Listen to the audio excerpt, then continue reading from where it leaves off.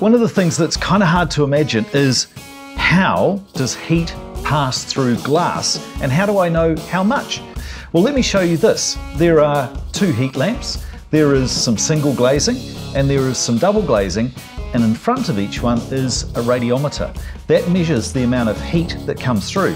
When the heat hits these little fan blades, if there's a lot of heat, it will spin quickly. If there's less heat, it will spin slowly. Let's check it out. What's remarkable is within a second of turning the heat lamps on, that one is spinning far quicker than this one. This shows us that the amount of heat loss through single glazing is considerably more than the amount of heat loss through double glazing. Imagine if each of these little cubicles was a room in your house. The intention is to keep the heat on the inside, to keep your house warm. You can see the effectiveness of the double glazing over conventional single glaze joinery.